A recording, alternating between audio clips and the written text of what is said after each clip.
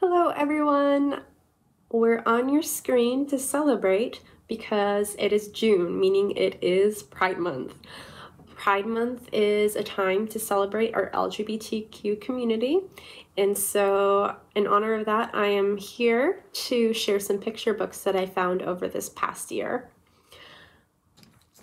I hope you find a new book that you enjoy through this video, or perhaps spot one of your favorites here as well.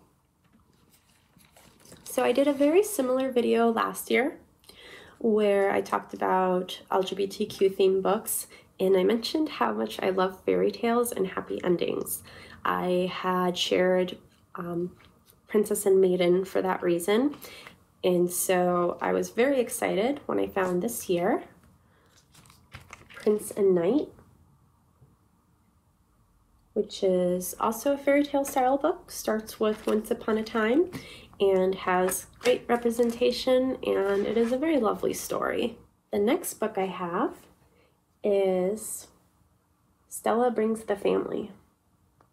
So Stella's class is having a Mother's Day celebration, and Stella is a little concerned because she has two dads, and so she's worried about how it's going to work out.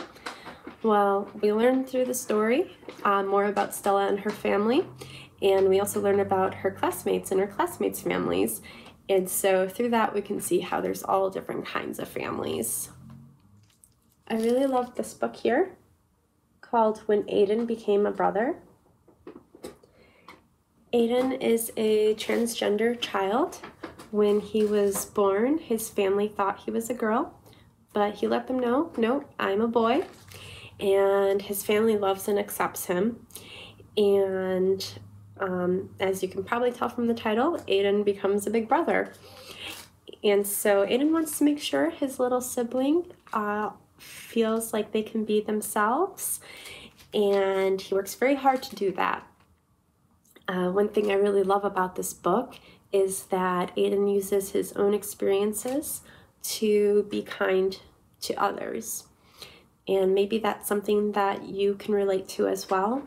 Maybe you've had a hard experience, and then you use that, knowing that you've gone through that, you keep that in mind and you help and support others, and that makes the world a better place. Okay, the next book I have is called 47,000 Beads, and it introduces someone who is two-spirit. In a lot of indigenous cultures here in North America, some people are recognized as not being boys or girls, but as being two-spirit.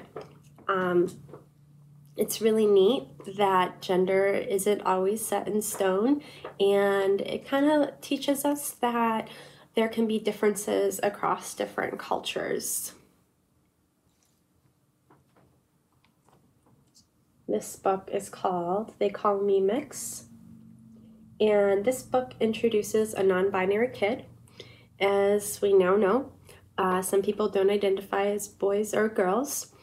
And the thing I love about this book is that it talks about being yourself, no matter how others view you. And it also talks about finding community.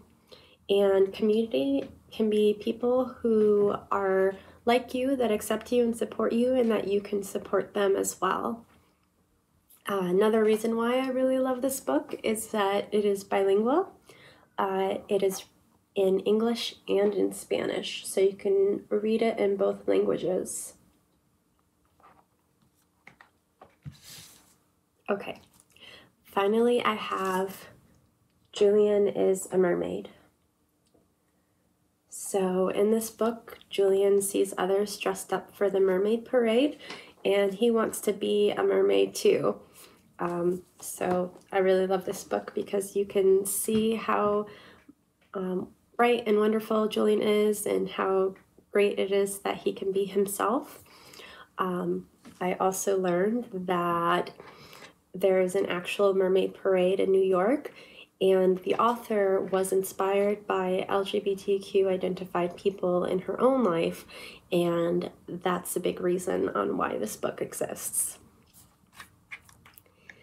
So these are my picks. I hope you enjoyed them.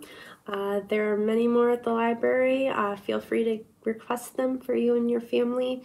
I hope you enjoyed this video, and I really hope we can see you all very soon. Bye for now. Have a great summer.